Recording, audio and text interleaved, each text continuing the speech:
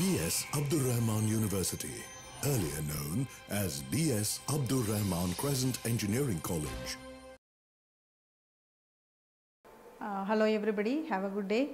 I am Murshitha Shajahan from E&I department of B.S.Abdur Rahman Crescent University. Today I am going to take class about temperature measurement. This is the overall overview of the class. Today's class contains the following: that is the need of temperature measurements, why we are going to do that temperature measurement, and what are the sensors commonly used for the temperature measurement. So, in that sensor there are so many sensors, thermocouple, resistive temperature sensors. Then we are going to study the comparison study. After that we will have the summary and question and answer sessions. Okay.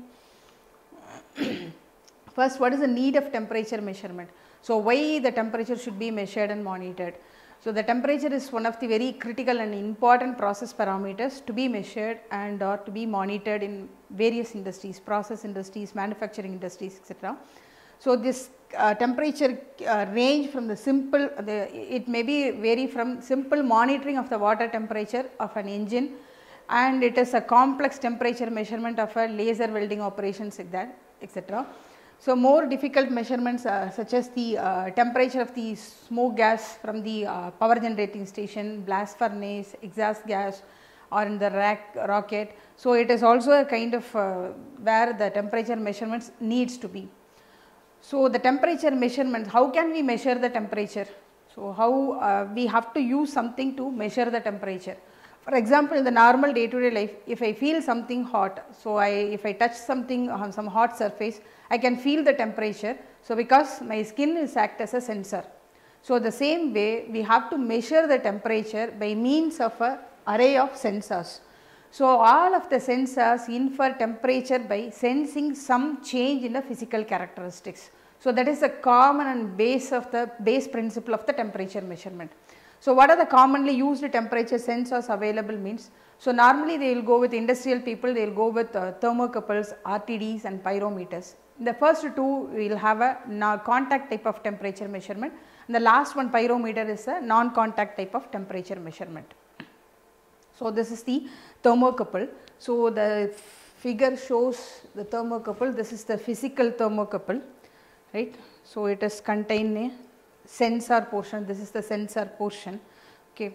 So, actual thermocouple. The thermocouple, how it works? So, it converts the thermal potential difference into electrical difference. So, what is the thermal potential difference? It is a heat energy. So, it converts the heat energy in the form of a electrical potential difference. So, the basic principle of this thermocouple is, it is called as a thermoelectric effect, or otherwise it is called as a Seebeck effect. What it means, the Seebeck effect, what it defines means, when two dissimilar metals, here see there are two dissimilar metals, when two dissimilar metals are joined together and kept it in a two different temperatures. One is a cold junction and another one is a hot junction. The hot junction we will have a temperature variation. So, two dissimilar metals are joined together and kept it in a two different temperatures. So, in between these we will feel the electromotive force will be induced. So, that electromotive force is proportional to the rise in temperature. This is the actual principle of our Seebeck effect. So, here it shows there are two junctions, measuring junction, it is otherwise it is called as a hot junction. So, this is a reference junction, or it is called as a cold junction. So, these are the two dissimilar metals, we are joining together two dissimilar metals and we are make it as a two junction. One is we are just keeping as a reference, that is a cold junction, another one is a hot junction. So, here only the heat source is given. So, these junction senses that heat source and it produces some electromotive force, that induced EMF is measured by means of connecting a voltmeter here. So, we will get the corresponding temperature changes, we will get the output voltage. Normally it will be in the range of millivolts.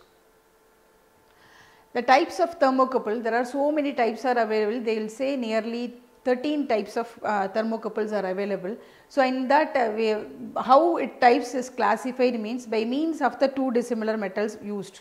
So, if I use that platinum rhodium, that is the type is called as type B. If I use that chromal constantan, it is called as type E. So the likewise it is various types. So it has given us the various types.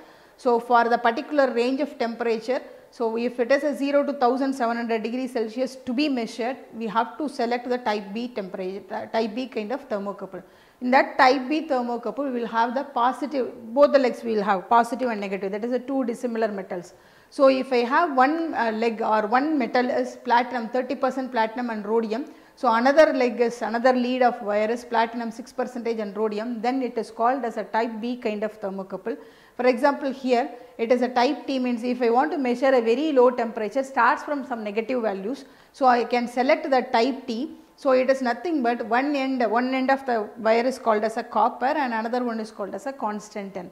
So likewise we have to select that thermocouple for the basis of temperature range. What is our requirement to measure the temperature? Based on that I can select the thermocouple. So based on the positive leg and negative leg used, it is classified as type B, E, J, K, N, R, S, T. So this is the color code normally it is used, that is the international standard color codes it is used. So these are the characteristics of thermocouple. So if we plot a graph between the temperature and the produced output voltage, so these are the characteristics I am getting. S type, S, or it is mentioned as alphabets, it is nothing but the type of thermocouple S, R, C, T, J, K, E.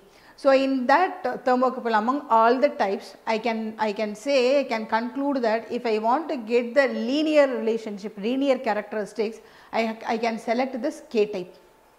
So in the previous slide, so type K is used for -100 to 1300 degrees Celsius. So the normal application we will select, we will go with that type K because of its linear characteristics and the wide range of temperature. So these are the merits of thermocouple. So why I can select thermocouple? It is a wide variety of designs. So I can start from -300 to I can extend up to some 3000 degrees Celsius. I can use this thermocouple, and it is a speed of response is very high, and it is more suitable for the measurement over a large temperature range.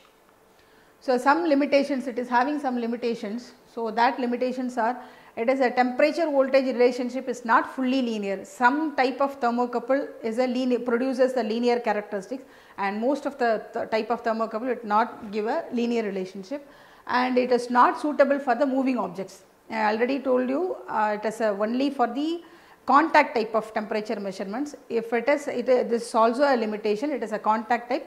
Wherever we want to make it as a non-contact type, that means a very high temperature like molten metal, steel manufacturing, in that case I cannot select the thermocouple. So it is not suited for that. So in that case I have to go with only the non-contact type of thermocouple. So the accuracy part, it is a fair accuracy, not so bad, we can have some better accuracy. So by making some design calculation we will improve the accuracy. So that is one of the limitations of thermocouple. So based on that, what are all the characteristics should be considered before selecting the thermocouples means. So thermocouple must be selected to meet the application and conditions. So the applications mean if I want to use it for a particular process, the process may be the range from, so I have to know the minimum range and maximum range of temperature measurement, then only I can select which type of thermocouple I can select it. So I have to know the applications and process conditions is necessary, then only I can select the thermocouple. The second one is selection consideration. So what are all the basis I can select means, so according to the temperature range, I just told you select type J, K, M, T or another based on your temperature, necessary temperature. So according to the response time, so all the thermocouple won't give the same, won't have the same response time. So based on the response time, if I want to get the responses more quick, then I can go with some thermocouple. If I want, I can compensate the response time, but I want to have the particular temperature range, so that I can go with the particular thermocouple. So based on the according to the response time you can select the thermocouple. If the larger diameter, if you have the larger diameter of these materials, these wire, so it will be the larger diameter reduces the response time. So according to the service life, larger diameter will increase, will have more service time. So based on your requirement and based on the necessity of the process, so you can select the thermocouple accordingly. These are the some selection criteria I have listed. So, the another one of the most commonly used temperature measuring sensor is RTD. So, we have discussed in the last class. So, I am just having the comparison between that thermocouple and RTD. So, it is a thermocouple is a self powered, it is simple, rugged and inexpensive. Wide variety is available, wide temperature is available. So, these are the main advantages or merits of our thermocouple when compared to our RTD. Any question and answers? Thank you.